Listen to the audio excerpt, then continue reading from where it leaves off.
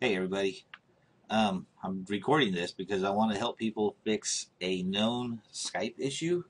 Kind of blew my mind away last night when I learned about it, that Skype was actually the problem. It's hogging resources at a point when it shouldn't be, just because of apparently the browser I want to use. So, I want to show you right now. I have my Task Manager open. I have Camtasia Studio open. It's running and recording. I have Google Chrome open so I can show you the default browser is currently Chrome right down here. And I also have a forum thing going on for Skype because Skype is using extremely high usage. And I have my system information up here because I want to show you right here that I have a pretty decent processor system going. I mean, it's got 4 cores. So to me, that's pretty good.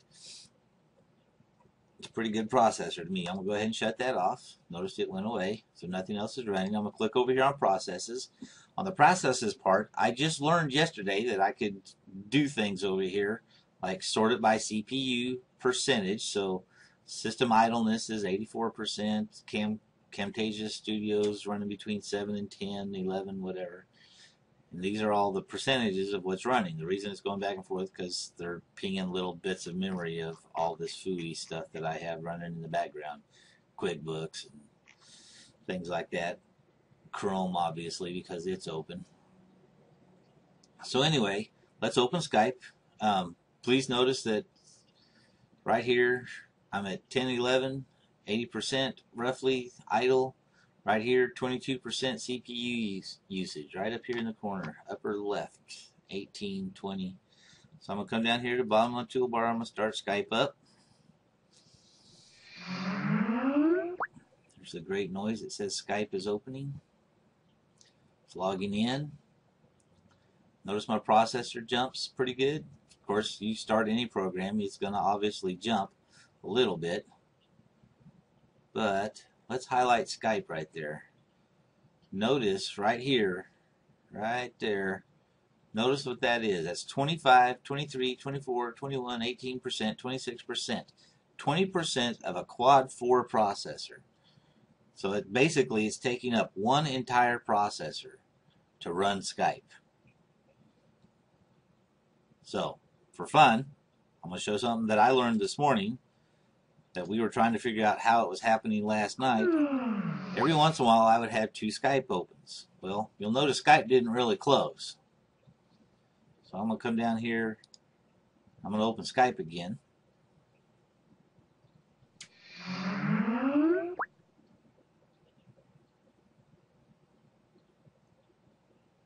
It's loaded. Now it's running in here twice.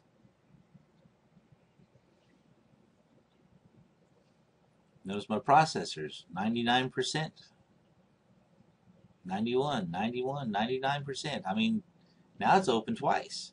And I'm coming down right down here. I'm going to right mouse click where it says quit Skype. You're going to hear the noise. Skype, those of you who use Skype know that Skype is now shut off. Yet now I still have it in here running twice. So, let's come back here to my task manager. Something I learned last night, thanks to my friend who came over to help me, is I could right mouse click on the process. I'm going to do it over here so we can see that it's on Skype. Of course, you can't see my finger pointing at it. And I'm going to end the process. Box pops up. I'm going to end the process. Process went down. My CPU usage went down. So I'm going to click on Skype again. The second part of it, and I'm going to end the process. I'm going to end the process. And notice everything goes back to where, to me, I think it needs to go. Considering I'm using Camtasia right now, which is probably the best video recorder you're all ever going to find. So anyway, we were trying to figure out what's going on. My friend Drew, he went to Skype, extremely high CPU usage. He was reading through all of these things, and I will post these links underneath the video so you can go to them yourself. And he clicked on that link because it said, do this, it works. Basically what this guy is saying is if he changes his browser to default to Internet Explorer, yeah, I said it. Internet Explorer, i.e. Internet Explorer, also known as Internet Explorer by most people, Skype doesn't have this issue. So, I'm going to close that. I'm going to close that. Notice I'm still on my settings for Chrome. The default browser is currently Chrome. So I'm going to open up Internet Explorer, which, quite honestly, I only have this because it's the only way I can communicate with the IRS. It's an occupational thing. It's the only reason I have Internet Explorer. Otherwise, I wouldn't have it because I hate it. It's nasty. It's gross.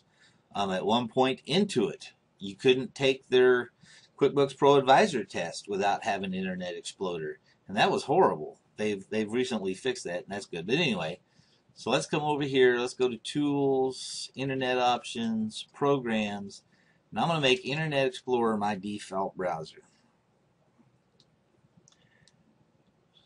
Make default. Tell that OK. I probably need to reload that. I'm going to come down here. It says, so Chrome is no longer my default browser. Internet Explorer is now my default browser. Camtasia is running. Idle is running about 80%. Over here, I'm about 20-25%. So let's open Skype.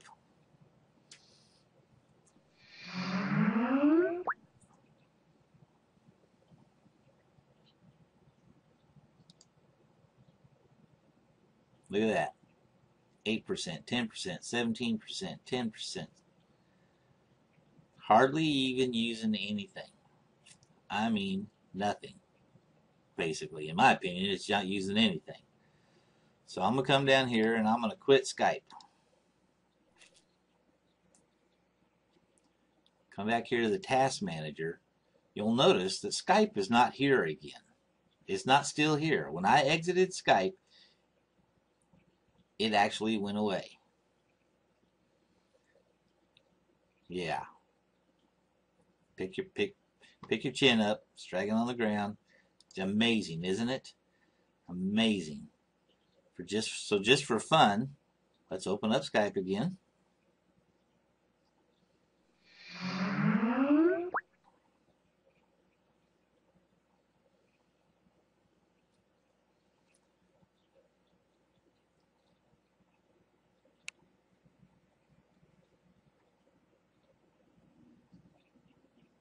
Come back here to the Task Manager.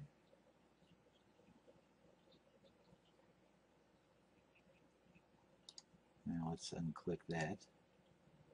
I don't even see Skype over here at the moment. Where is it? System idle. There it is.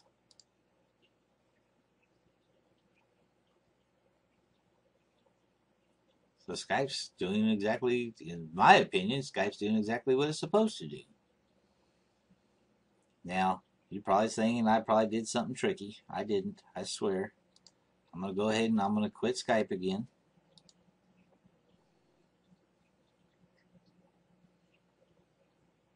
Back down to 23%. My little gauge. I want to make Chrome my default browser. Just a push of a button. I'm going to open Skype again. Did you see it in the background?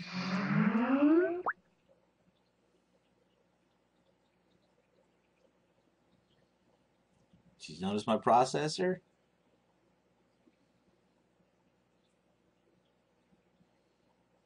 Look at that. I'm going to come down here. I'm going to quit Skype. What I'm doing is I'm clicking on the toolbar and I'm hitting quit Skype. Not sign out, not close window, quit Skype. Notice Skype is still open. Notice Google Chrome is my default browser. And one more time, Internet Options on Internet Explorer. Make default, tell it OK. Going to refresh Chrome just to make sure that it actually worked. Yep, I'm going to open Skype. Well, let's wait a minute.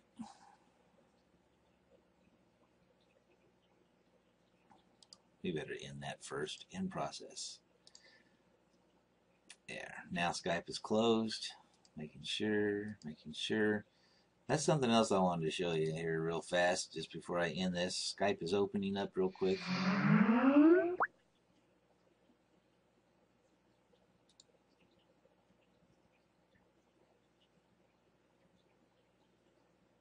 It's not up here. It's running, but it's not up here. So it tells me that it's running the way it's supposed to. But real fast, I'm going to turn this back into the default browser. I'm going to quit Skype. Make sure it's not running over here anywhere. Let's see. Is it running over here anywhere? Don't see it. So, it's not running there. It's not running here. Chrome is the browser again. I'm opening Skype.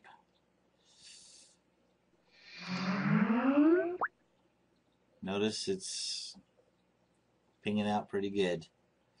It settles down about 24-25% when it opens. I'm going to come down here and I'm going to quit Skype. Wait a minute, before I do that, let's come over here. Applications. Skype is running. I'm going to quit Skype. Skype closes. Skype is gone out of the applications of the task manager. But when I come back to processes, it's still there running. I'm going to end the process. I'm going to come back over here. I'm going to come down here to Internet Options, Programs, Make Default, OK.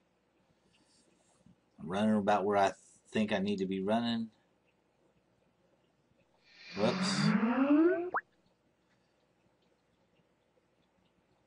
I didn't refresh this just to show you that it was not the default. Chrome is not your default browser. So let's get rid of that. We don't need that at the moment. And you'll notice Skype is running normally. So that's how you fix it. You make Internet Explorer your default browser. Now, here's something that's kind of sad.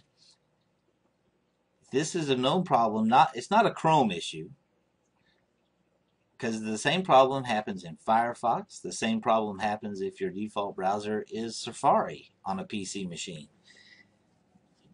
It's a known issue. They have known about this. I'm going to open Google back up. I'm going to come back to this. Look at the dates. Look at the dates.